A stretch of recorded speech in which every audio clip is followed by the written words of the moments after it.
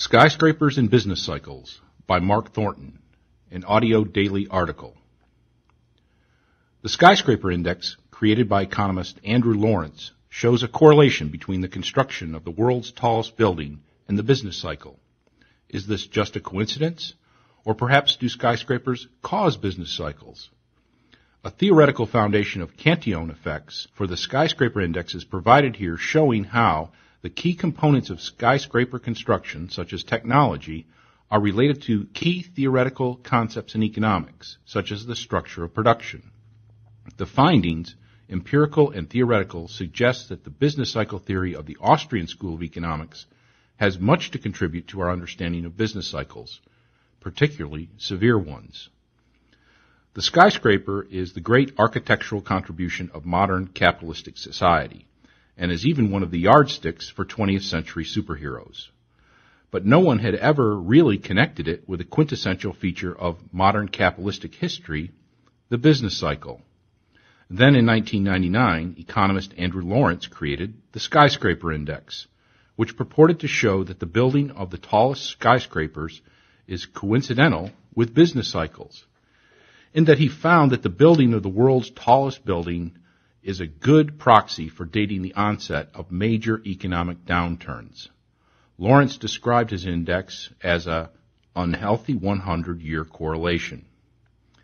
The ability of the index to predict economic collapse is surprising. For example, the Panic of 1907 was presaged by the building of the Singer Building, completed in 1908, the Metropolitan Life Building, completed in 1909. The Skyscraper Index also accurately predicted the Great Depression, with the completion of 40 Wall Tower in 1929, the Chrysler Building in 1930, and the Empire State Building in 1931. There are, however, important exceptions in the ability of the index to predict. So the first question is, how good of a predictor is the Skyscraper Index? Second, what is the nature of the relationship between skyscraper building and the business cycle? Surely, building the world's tallest building does not cause economic collapse, but just as clearly there are economic linkages between the construction booms and financial busts. What theoretical connections can be made between skyscraper building and the business cycle? Andrew Lawrence noted overinvestment, monetary expansion, and speculation as possible foundations for the index, but did not explore these issues. With the destruction of the World Trade Towers and the increased threat of terrorism, the Skyscraper Index may have already lost its usefulness for future prediction. But even if that were the case, the theoretical linkages between skyscraper building and business cycles may still have usefulness in improving our understanding of business cycles and the economic theory behind them. In order to better examine the relationship, the evidence in support of the Skyscraper Index is examined and compared to the reliability of other market indicators. The ability of most market indicators is found to be weak, while the ability of the Skyscraper Index to predict severe changes in the business cycle is strong. The general relationship between the business cycle and skyscraper building is examined with respect to the role of Cantillon effects in skyscraper cycles. The unique and distinguishing features of abnormally large swings in the business cycle, as manifested in record-setting skyscrapers, are then shown to be uncommon features of most business cycle theories and a unique feature of the Austrian school's theory of the business cycle. Finally, the data linking the world's tallest skyscrapers and business cycles is re-examined to evaluate the index's incorrect predictions, and as a result, the index is shown to be more accurate than previously thought. Do skyscrapers predict? Andrew Lawrence was apparently the first to make the claim that the construction of the world's tallest building was correlated with impending financial crisis, although the subject of the world's tallest skyscraper and their relation to economic crisis is also prominent in Jim Grant's book of 1996. Lawrence showed that in almost all cases the initiation of construction of a new record-breaking skyscraper preceded major financial corrections and turmoil in economic institutions. Generally, The skyscraper project is announced and construction is begun during the late phase of the boom in the business cycle, when the economy is growing and unemployment is low. This is then followed by a sharp downturn in financial markets, economic recession or depression, and significant increases in unemployment. The skyscraper is then completed during the early phase of the economic correction, unless that correction was revealed early enough to delay or scrap plans for construction. For example, the Chrysler Building in New York was conceived and designed in 1928, and the groundbreaking ceremony was conducted on September 19, 1929. Black Tuesday occurred on October 29, 1929, marking the beginning of the Great Depression. Opening ceremonies for the Chrysler Building occurred on May 28, 1930, making it the tallest building in the world. The business press reported Lawrence's findings positively, but not with much fanfare. Investors Business Daily seemed somewhat sympathetic to his impressive evidence, but asked, how could something bad come of building the world's biggest skyscraper? After all, bigger is better. Having the biggest building on earth can be a source of national pride. Also positive was Barron's, who seemed to agree that it was an excellent forecasting tool for economic and financial imbalance. Business Week also made mention of the skyscraper index, although the first and most concerned reports of the index came from the Far Eastern Economic Review, which noted that China was planning on breaking the record for the world's tallest building and constructing 3 of the tallest buildings on the planet by 2010. The reason for the rather muted response to the skyscraper index is that most indicators have failed to remain robust and not pass the test of time. Indeed, the skyscraper index has not predicted all major economic collapses, such as the Depression of 1920 through 1921, 1937 through 1938, and 1981 to 1982. And has predicted economic collapse when downturns were relatively mild, such as 1913 and the early 1970s. The index could easily become obsolete due to factors such as terrorism and the evolving nature of the economy. There have been numerous indicators put forth to help us predict the business cycle in stock markets. The Super Bowl indicator, for example, predicts that if a team from the National Football Conference beats the team from the American Football Conference in the Super Bowl game, it should be a good year for the stock market, and ipso facto, a good year for the economy. This is a classic case of a coincidental indicator in that the statistical relationship is only a matter of coincidence. There are seasonal indicators like the January effect, which has only questionable causal links, and political indicators relating to the political business cycle theory, which also makes suggestions as to when and how the economy and the stock market will perform. Leading indicators with good causal economic links with the economy include the inverted yield curve and the index of leading economic indicators, the once official crystal ball of the economy that lately has had greater difficulty accurately predicting changes in the economy. In fact, the cost and difficulties of maintaining the index led in recent years to it being privatized. Economist Richard Roll explained that such indicators have only fleeting value for real-world investing. I'm not just an academic, but also a businessman. We could sure do a heck of a lot better for our clients in the money management business than we've been doing.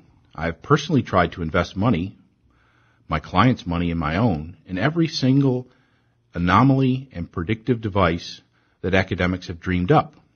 I have attempted to exploit the so-called year-end anomalies and a whole variety of strategies supposedly documented by academic research, and I have yet to make a single nickel on any of these supposed market inefficiencies. The problems with indicators are many. Some have a poor track record of prediction, while others have a good track record but without any economic rationale, such as the Super Bowl indicator. and thus offer little confidence that the track record is not simply a statistical anomaly. Other indicators offer mixed signals, such as the January effect, which can be based either on the performance of the stock market, which won, during the first week of January, or during the entire month. The January effect is also said to suffer from the fact that once everyone is aware of the effect, it becomes anticipated and therefore no longer offers reliable investment advice or insight into the economy. As a result, such indicators do not have a much better record predicting the business cycle than professional economists. The Skyscraper Index, in contrast, does have a good record in predicting important downturns in the economy. This index is a leading economic indicator in that the announcement of building plans predates the onset of the economic downturn. There have been 4 major skyscraper booms in the 20th century, interspersed by periods of relative normality and less severe business cycle. Table 1 in the paper presents the history of the world's tallest buildings that demonstrates that many major economic downturns were associated with the building of the world's tallest skyscrapers. A more visually enhanced perspective of this history is provided in Figure 1 in the paper. The first skyscraper cycle occurred between 1904 and 1909 and included the Singer Building becoming the world's tallest when completed in 1908 and the Metropolitan Life Building setting the record in 1909. The Panic of 1907 occurred at a time when seasonal factors relating to fall harvests coincided with cyclical factors in money and credit. It was ignited into a financial panic when a bank regulated under the national banking system refused to clear funds for the Knickerbocker, an unregulated trust. The result was widespread runs on banks and one of the sharpest downturns in American economic history. This episode is particularly important and of continuing relevance because it is widely considered to be a key event in the passage of the Federal Reserve Act in 1913. The panic is widely considered to have been caused by problems associated with the structure and regulation of the national banking system. The solution adopted was to increase the size and regulatory power of the national government in matters of money and banking, although in recent years some economists have questioned whether that was the proper response. Bypassing the Woolworth Building, which at first does not seem to fit the general pattern in Lawrence's analysis, the second episode of the world's tallest buildings occurred at the onset of the Great Depression. 3 record-setting skyscrapers were announced during the late 1920s, when the stock market boom was being matched by booms in residential and commercial construction. In 1929, the skyscraper at 40 Wall Street was completed at 71 stories, followed by the Chrysler Building in 1930 at 77 stories, and the Empire State Building in 1931 at 102 stories. Clearly, there was a capital-oriented boom in the construction of ever taller buildings before the Great Depression.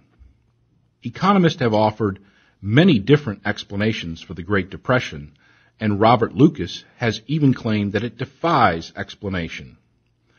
What should be clear is that there was a significant increase in the money stock between the founding of the Federal Reserve and the stock market crash, a significant restructuring in banking and bank regulation, a significant decline in the supply of money after the crash, a significant number of bank failures, and a variety of other important factors that contributed to the initiation and duration of the Depression, including the Smoot-Hawley tariff and the New Deal.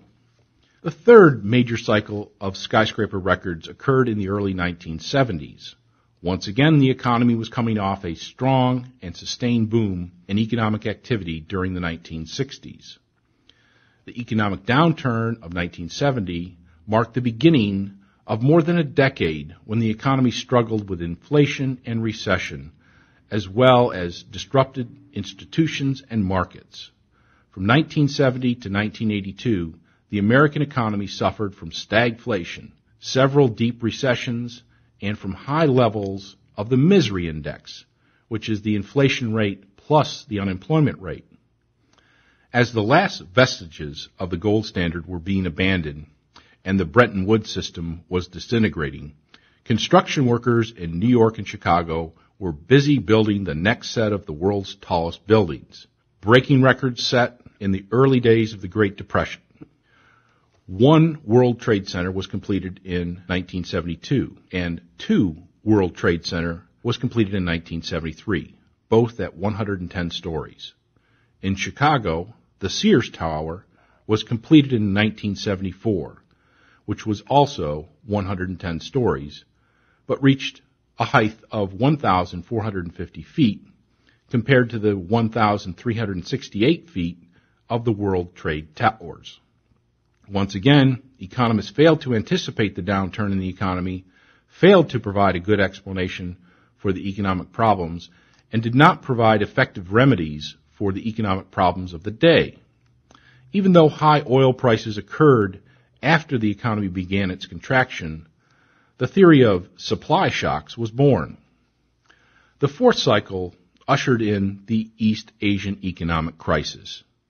The Pacific Rim countries such as Hong Kong, Malaysia, Singapore, Vietnam, and South Korea experienced significant economic growth during the 1980s and 1990s. With the region's leading economy, Japan, in recession and stagnation for much of the 1990s, the Asian tigers were considered miracle economies because they were strong and durable despite being small and vulnerable. The Petronas Towers were completed in Kuala Lumpur, Malaysia, in 1997, setting a new record for the world's tallest building at 1,483 feet, beating the old record by 33 feet.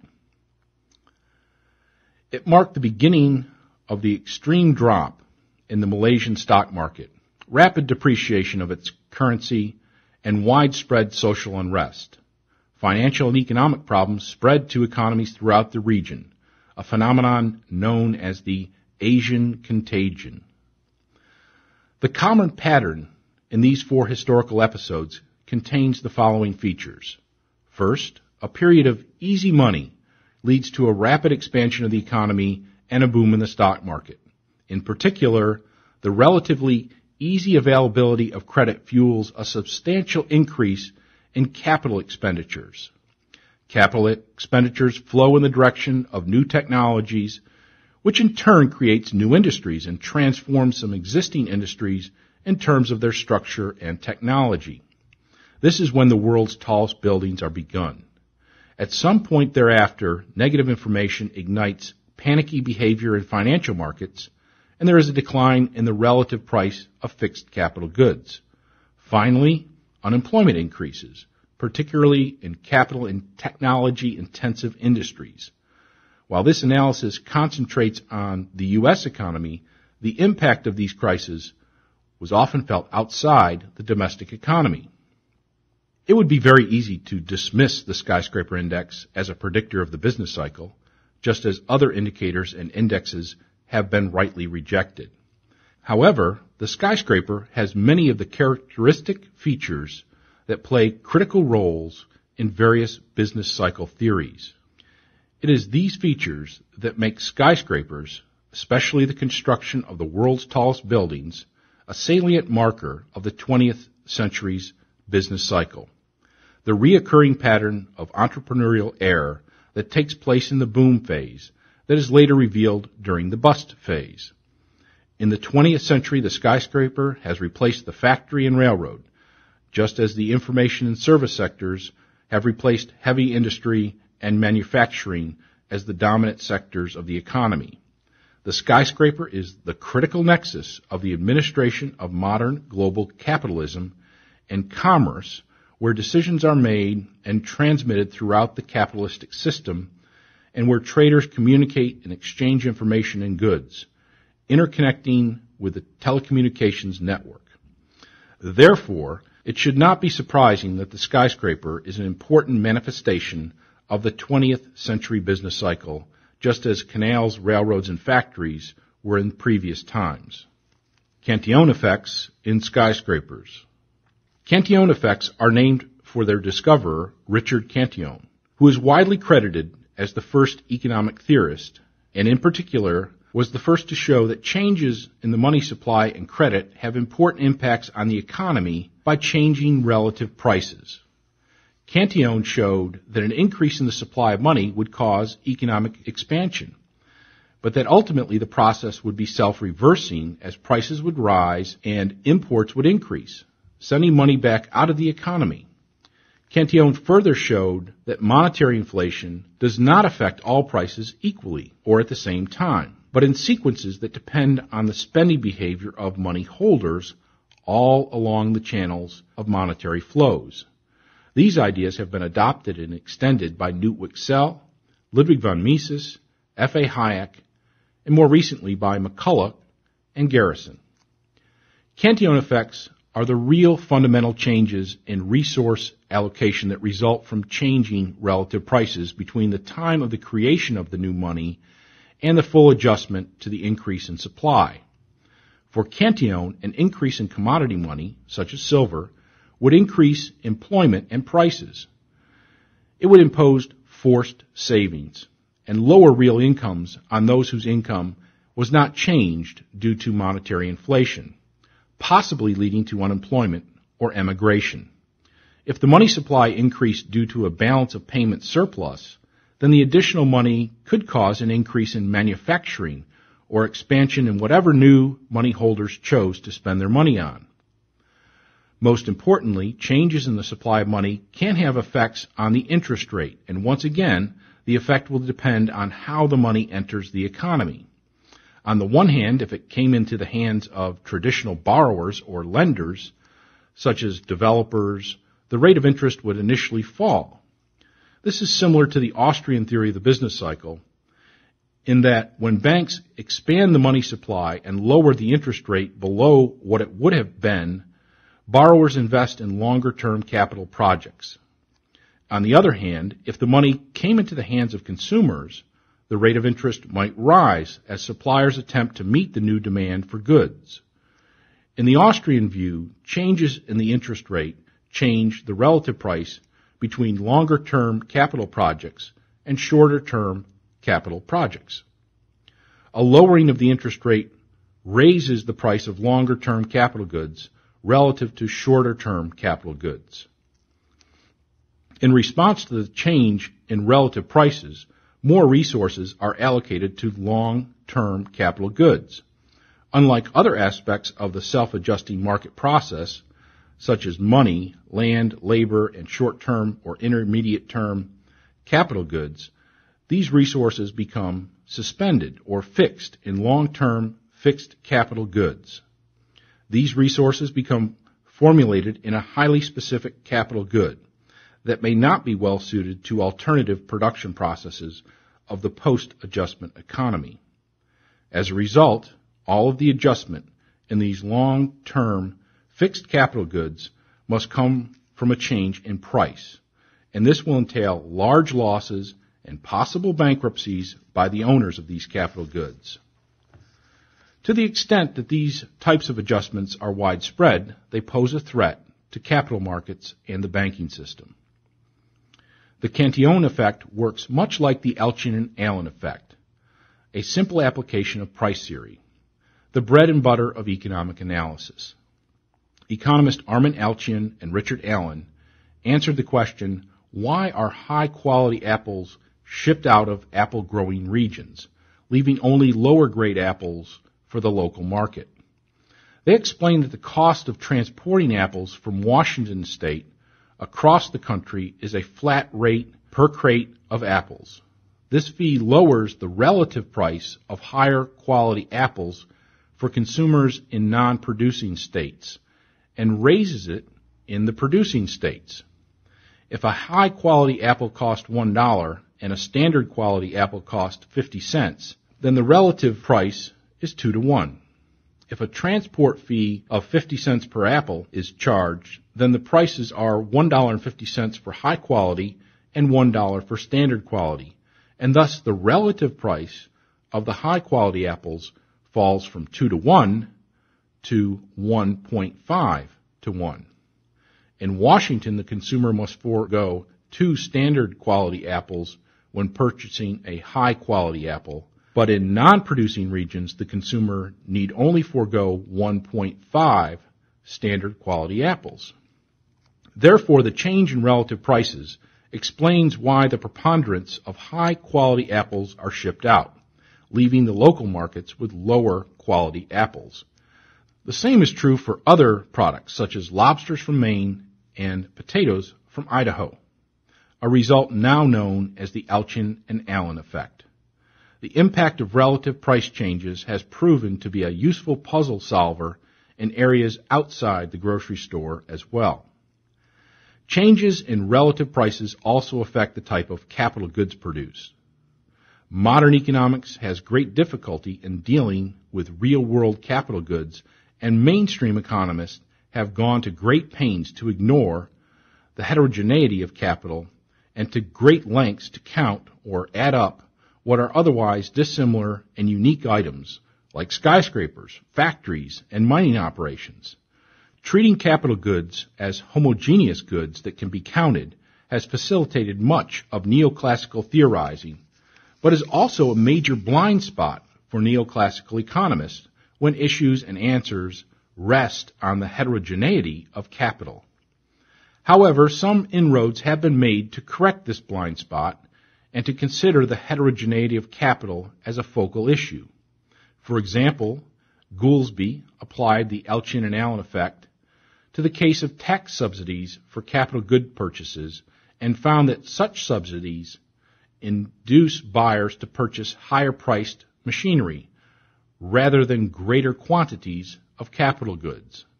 Basically, tax subsidies allow buyers to substitute tax-subsidized quality for non-subsidized expenditures, such as training and future maintenance, thereby tipping the balance of relative prices in favor of higher quality capital goods.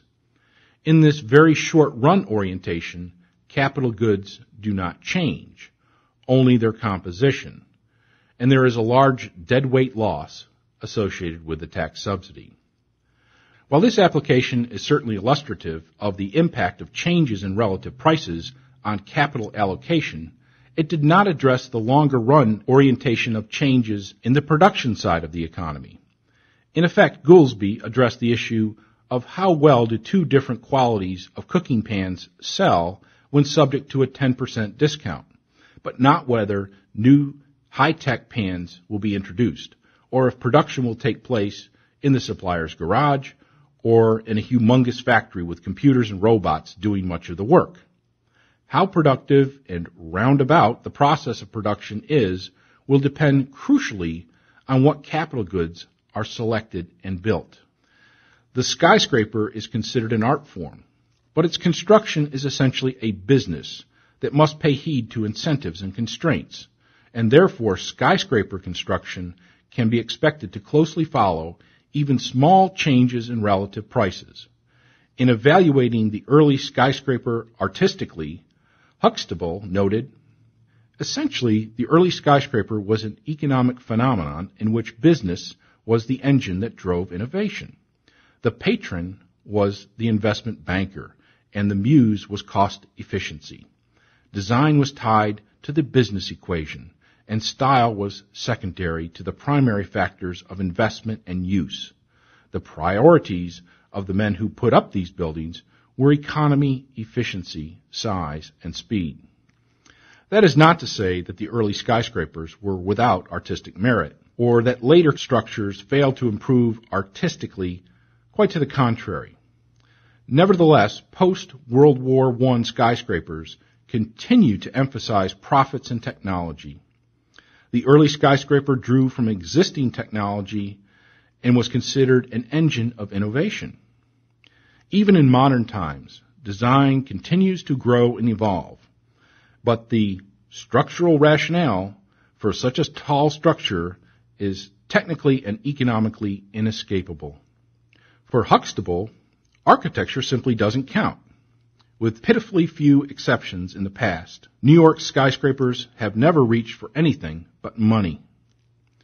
And while technology is certainly an awe-inspiring facet of skyscrapers, it should be remembered that the important technology of the first skyscrapers in the late 19th century was already available before the Civil War, and that the basic structural principles of the tall building developed by the turn of the century and have remained essentially unchanged. Art, technology, government regulations, and even ego must be considered, but the skyscraper is essentially a captive of economic forces and motives. Therefore, when architects ask what makes for the super skyscraper, economic forces are considered preeminent. Or as Robert Sobel meekly put it, I think there are financial forces working to make this happen.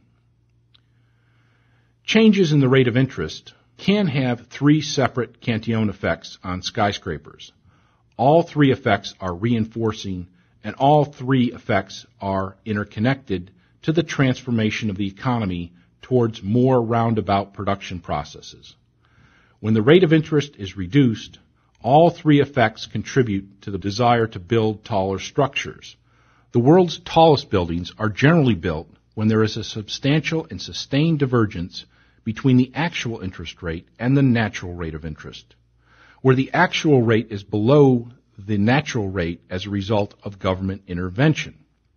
When the rate of interest increases, the financial effects all reduce the value of existing structures and the demand to build tall structures, and when combined with depressed economic activity, the desire to build at all.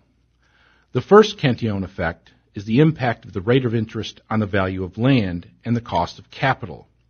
A lower rate of interest tends to increase the value of land, especially in central business districts of major metropolitan cities.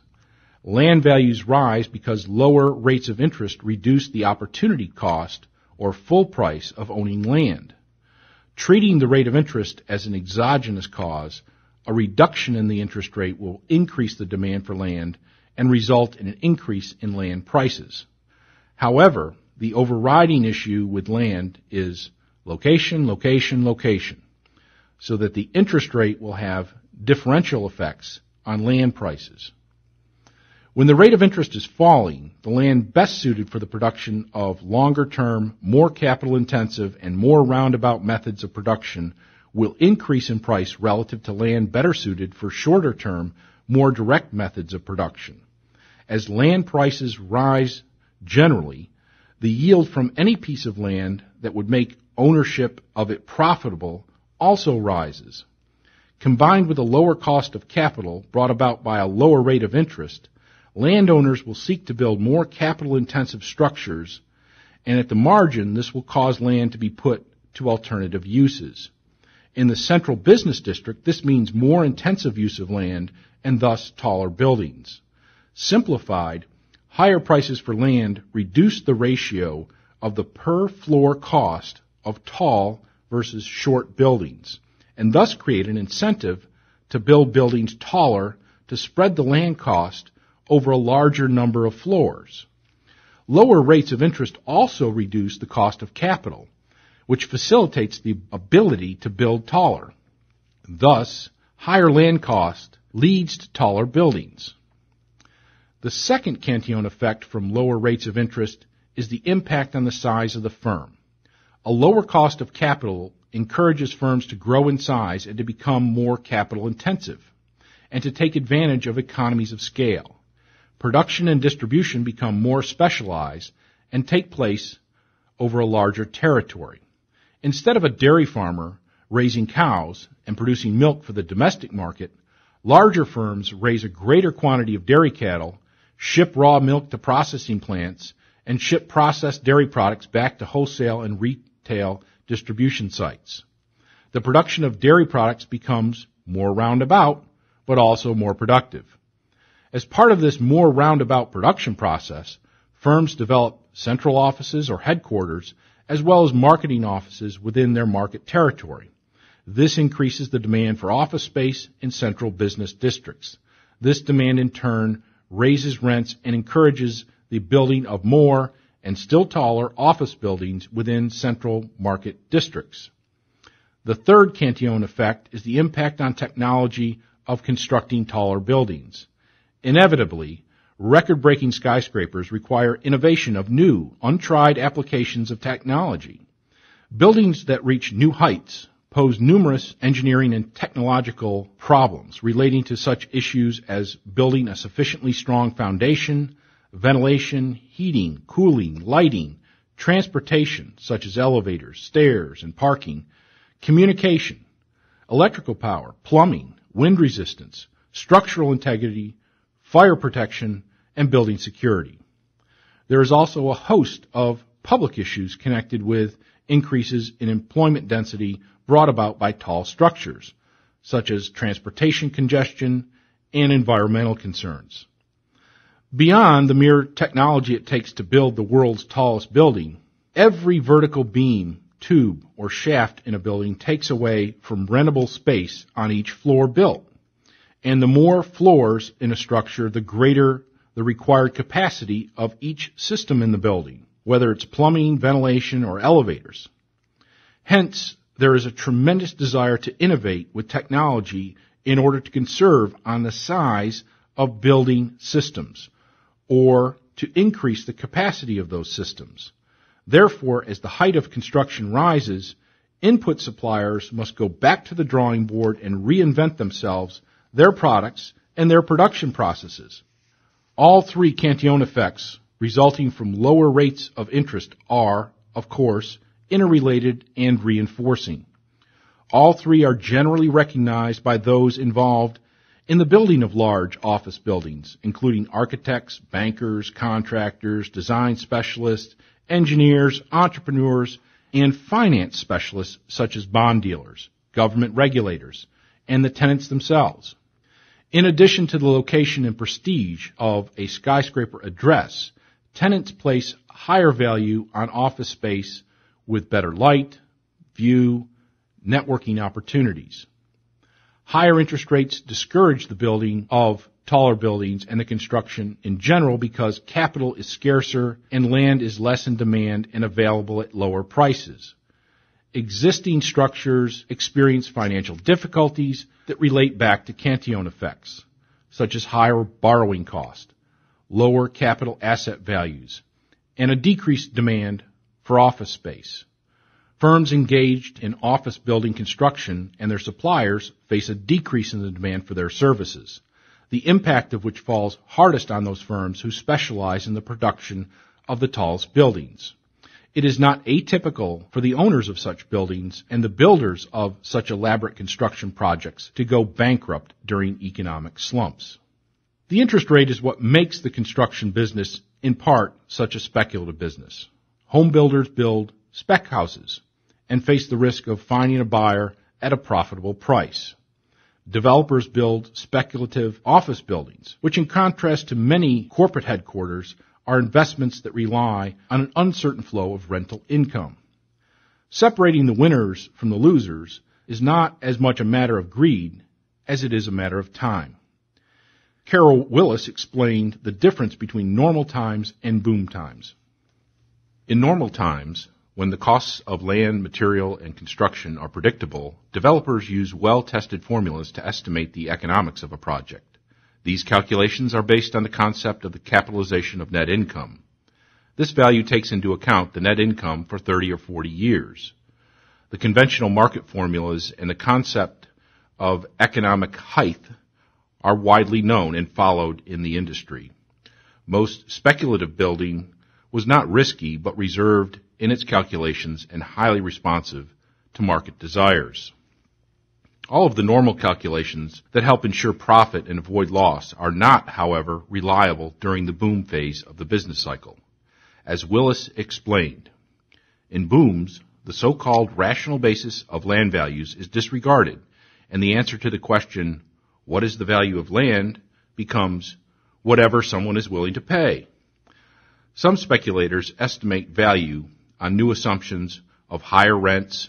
Others simply plan to turn a property for a quick profit. But due to the cyclical character of the real estate industry, the timing of a project is crucial to its success. and the amount a property reaps in rents or sale depends on when in a cycle it is completed or comes onto the market. Building the world's tallest building has been a matter of particularly bad timing by entrepreneurs, and even if they were able to successfully steal away enough tenants from the remaining pool of renters, the economic problem for society is that valuable resources are lost in the process of constructing buildings that are bad investments and underutilized.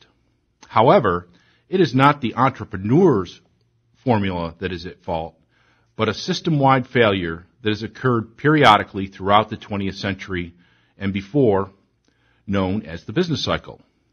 Hoyt found the building cycle was a motion of a definite order, lasting 18 years on average from peak to peak. But Willis raised the key issue as it relates to skyscrapers. Indeed, a key question about cycles is, if their pattern is so predictable, why don't people foresee the inevitable bust? This conundrum can perhaps be answered by looking more closely at the dynamics of speculation and at a typical skyscraper development. Hoyt suggested that the cycle is long enough for people to forget the lesson of the previous cycle and thus not able to apply it to the next cycle. However, the building cycle is much more volatile than their 18-year average would suggest, and the construction industry is affected by other cycles of shorter duration. Together with the impact of local economic conditions and government intervention, the combination blurs any usefulness of a simple knowledge that business cycles exist. As Willis noted, after the collapse of an inflated market, it is easy to look back on the grave errors of judgment that preceded a crash. Yet the basic indicators of the 20s economy seem to promise unimpeded growth. Pent-up demand for office space after World War I, the expanding number of white-collar workforce, and the increasing per-person average for office space all fueled the building industry. Each year, the summaries of annual construction figures reported record numbers. Willis did correctly identify that easy financing underlies all booms, but this does not answer her conundrum because easy financing and low interest rates are also at the heart of genuine economic growth. The entrepreneur's problem is that profit calculations cannot show for sure whether interest rates will remain low and projects will succeed, or rates will rise and projects will fail. It seems that only time will tell. Furthermore, it should be made clear that low interest rates and easy financing are terms not defined on the basis of their magnitudes, but in relationship to their natural rates or levels, based on savings, which are not known or observable.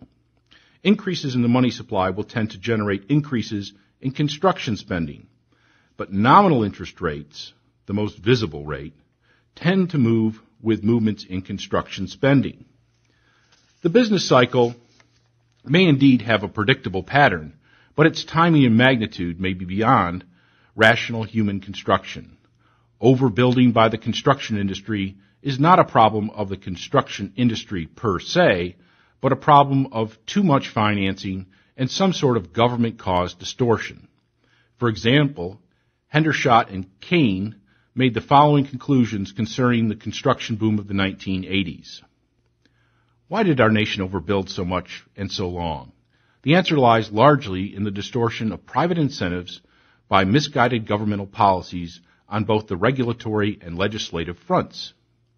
Building requires both construction and permanent financing. Overbuilding requires too much of each, financed at too low a rate. Developers have traditionally used substantial debt financing, and this tendency was especially strong in the U.S. during the 1980s. Highly leveraged building projects were a natural response to government-distorted incentives. The history of speculative bubbles in construction is paralleled by a history of big increases in debt financing, whether it is generated by endogenous factors, gold flows, central banks, or in this case, bank regulators. Cantilloned buildings and business cycles. As Abraham and Hendershot have noted, we don't really know what starts the speculative bubbles. The problem with business cycle theories is that they are often more like descriptions of business cycles rather than theories about business cycles and their causes. Each description emphasizes particular features which are then raised to the status of causal forces. Each stage in the business cycle is characterized by several features, such as speculation, unstable supply of money, decreased aggregate demand, and exogenous real factors. As a result, business cycle theories are generally perspectives in which the economist has identified institutions to place blame along with their preferred remedies. One solution to this problem is to recast the business cycle with its paired features and then analyze those features with economic theory to provide a theoretical understanding of the business cycle. As such, business cycles are reoccurring sequences of varying length of expansions, downturn, contractions, and upturns in many types of economic activity, such as production, employment, income, sales, housing starts, money, credit, and prices. Interest rates, inventories, fixed capital, and loans outstanding tend to be pro-cyclical. Expansions and booms are generally characterized by low and stable interest rates, increased borrowing and credit formation, increases in the monetary stock and money supply, and investment speculation. Employment increases, and so does production. Prices of capital assets, stock prices, and land values all tend to increase during the expansion phase of the business cycle. Speculation could cause such an expansion based, for example, on changes in expectations of the future. However, speculation is unlikely to be the first cause of a reoccurring cyclical phenomenon, although it certainly is a regular component of that phenomenon known as the expansion or boom. Likewise, investment is an important component of the expansion phase, but it too has prior causes. Endogenous investment could ignite an expansion and increase the amount of loans and the money supply, but again, such a change is unlikely to represent a reoccurring cyclical phenomenon. Most importantly, increased speculation and the related concept of increased investment would normally not represent the potential for systemic error on the part of investors, because in each case their actions were based on group-wise assessments of future conditions.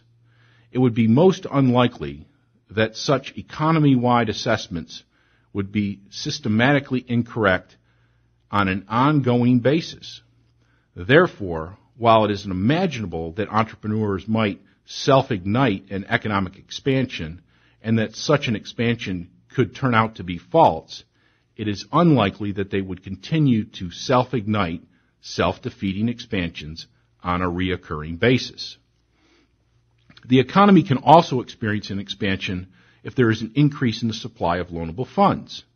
If the supply of savings increases due to a decrease in time preference, then interest rates fall and more resources are made available to entrepreneurs to invest in future production. The result is that the rate of economic growth will increase and consumption will increase when the new investments come online and start producing. Banks can also simulate an increase in the supply of savings by reducing bank reserves held against demand deposits. It is unlikely that a single bank could influence the market rate of interest with this approach or orchestrate a significant or sustained reduction in interest rates via this mechanism. It would also be odd for an industry to reduce the price of its product in order to sell more loans to less desirable consumers, and thereby put the assets of the bank at greater risk. It is possible for a central bank or monopoly bank to reduce the market rate of interest by providing banks with additional bank reserves. The lower interest rate will induce a reduced amount of saving and increase in the amount of borrowing, heavily weighted to investment expenditures. The gap between the increased investment and the decreased savings is filled with resources paid by forced savings. The interest rate, which normally establishes the intertemporal market clearing between savings, investment, and consumption is here the source of important imbalances. First, it establishes an increased responsibility to pay, with a decreased ability to buy. Second, when interest rates are perceived to be stable and the market rate is reduced from the natural rate of interest that would have existed in the market, entrepreneurs are enticed to invest in more roundabout methods of production. Entrepreneurs simultaneously begin the development of new, more capital-intensive and less labor-intensive means of production that are more roundabout and efficient given the new interest rate signals they face. Investment in more roundabout production processes means that investors are investing in new, independent projects involving unique capital goods and new technologies and ways of doing things that were previously on the shelf, but not in general use. Spending money on research and development, for example, is investment in more roundabout production processes, as is building a net to fish rather than using your hands or a crude object, such as a sharpened stick. Transportation provides other examples, such as building canals to compete with road traffic, or building railroads to compete with canals and river traffic. The most direct way of communicating with someone is to walk over to them and begin talking, while a more roundabout method would be to run a telephone lines between your location and their location and to use telephones to communicate. This activity, however, implies the existence of a wide variety of capital goods, as well as the production of wires, phones, telephone poles to string the wires, etc. Phones are therefore more roundabout than the walk-and-talk method, but are definitely more productive. Likewise, replacing regular phone lines with fiber optic cables is more roundabout, but more productive. The cables are more roundabout because we first have to build new capital goods to produce the optic cables, while the capital goods to produce traditional phone lines already exist for the most part. Fiber optic cables are also more productive than traditional phone lines in that they can do everything a traditional phone line can do and transmit data at faster speeds. The technology of just-in-time inventory systems could also be an example of a more roundabout process. More roundaboutness implies the use of different technology in the broad sense of the word. Entrepreneurs do not embark on more roundabout production techniques that are less productive than less roundabout techniques as they seek to produce consumer goods as quickly as possible because time is money. An office building is a capital good that is used to bring a variety of consumer goods to market in the sense that production in the office building involves the decision-making process over all aspects of the firm. Its use is ubiquitous in big business and is totally absent in small businesses such as a family farm, hot dog stands, plumbing services, auto body repair shops, etc. As such, the office building is a critical capital good in very roundabout production processes that represent virtually all modern production and all cutting-edge goods and service production. The modern economy is inextricably linked with a large office building, or as Carol Willis put it, skyscrapers are the ultimate architecture of capitalism. The skyscraper is not just a large version of the office building.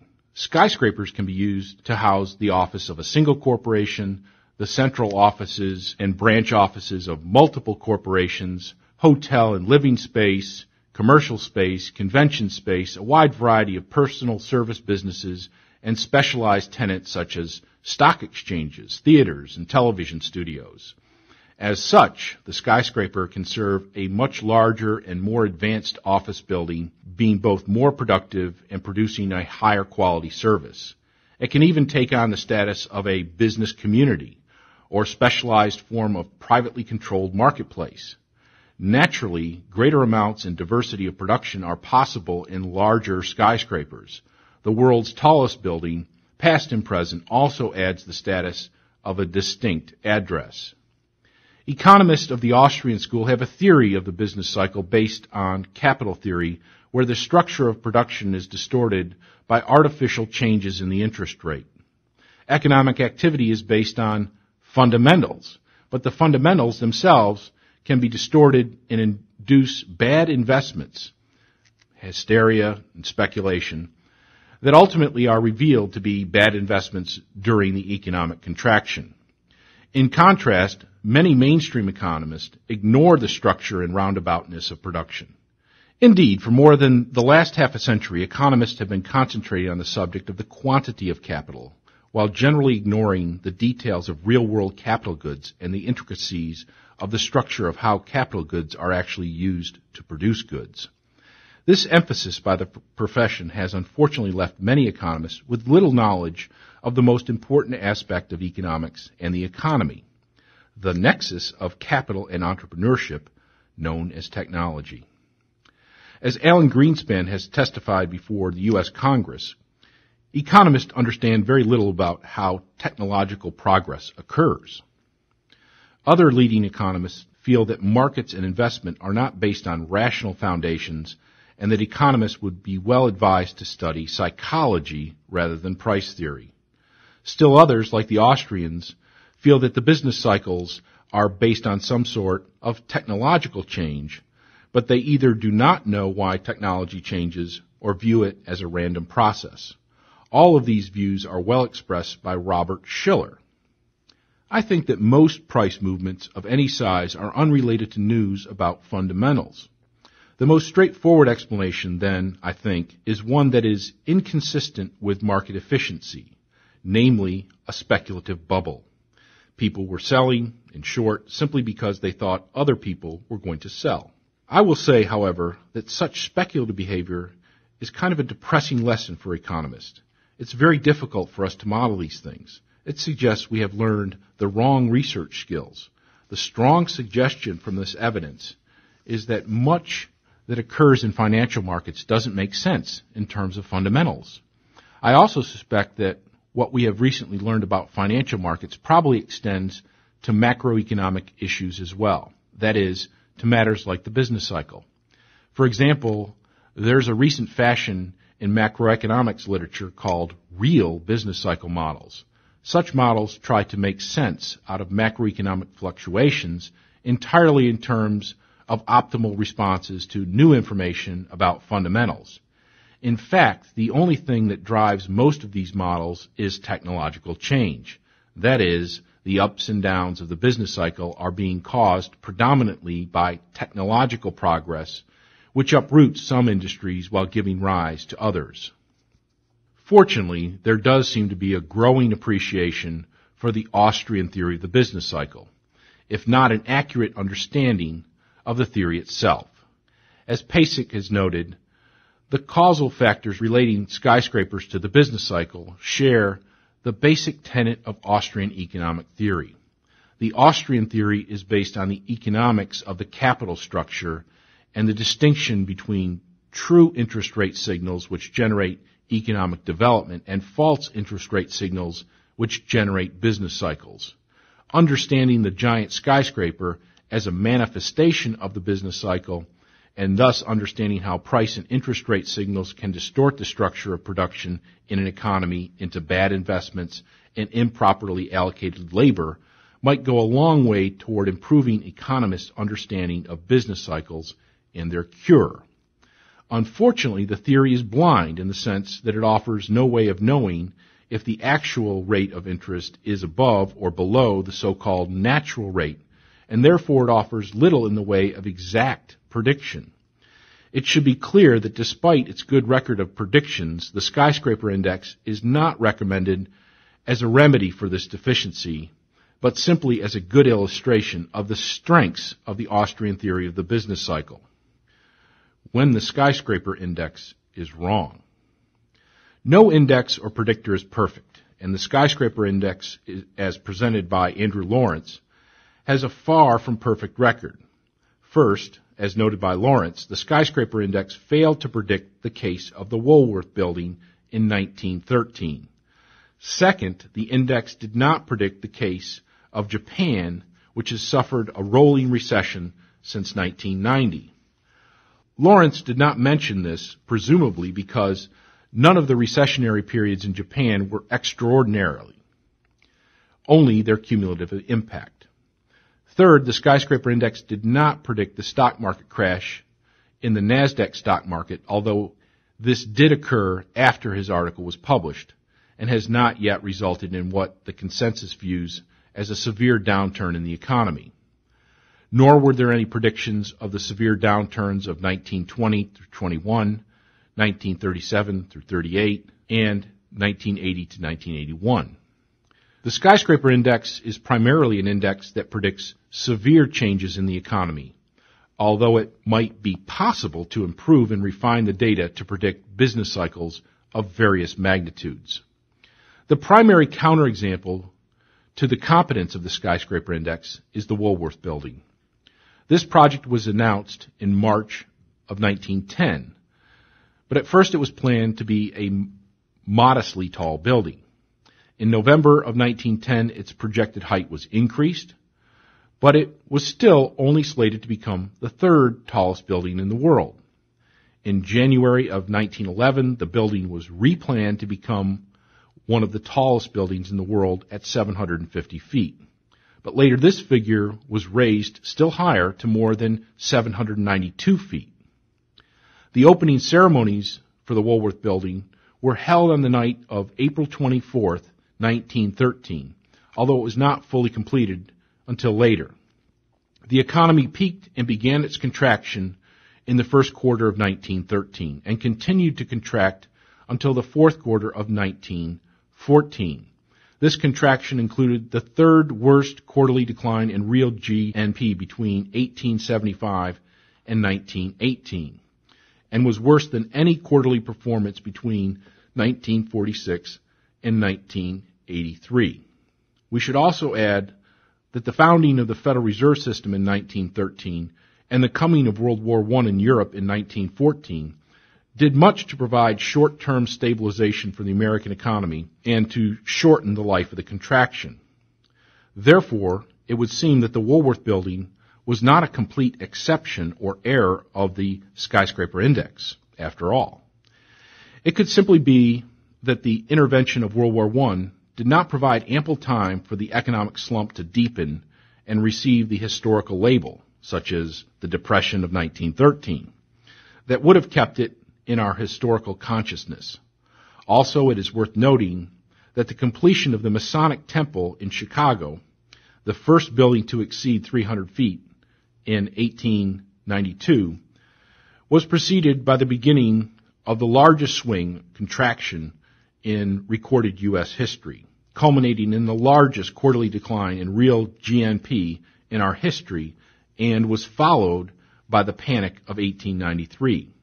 Likewise, the completion of Park Row Building in 1898, the world's tallest building, was preceded by the fourth largest quarterly decline in real GNP over the period of 1875 through 1918, and is sometimes called the Panic of 1897. A re-examination of the evidence suggests that the Skyscraper Index is a better predictor than first formulated by Lawrence. Obviously, this does not suggest that building heights should be used as a guide to fiscal and monetary policy, or that skyscraper heights should be limited to prevent economic crisis. It does, however, lend additional standing to the Austrian theory of the business cycle. Furthermore, it does suggest that both the cause of skyscrapers reaching new heights and severe business cycles are related to instability in debt financing, and that the institutions that regulate debt financing should be reevaluated, if not replaced, with more efficient and stabilizing institutions.